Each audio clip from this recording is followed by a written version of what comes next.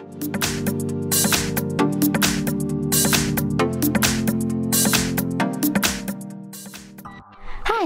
In front of me is iPhone 13 Pro, and today I would like to show you how you can add screen lock on this device. First of all, go into settings. Now you need to scroll down, choose Face ID and passcode, scroll down again and choose turn passcode on. Then click on passcode options and select one of the available ones by tapping on the chosen one.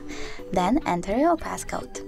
Over here you need to just change passcode and change it because it's too easy, but I will go with use anyway because this is only an example, and repeat my passcode. Now we have to wait a bit, and now when I turn off my screen and turn it back on, I guess that passcode is now required.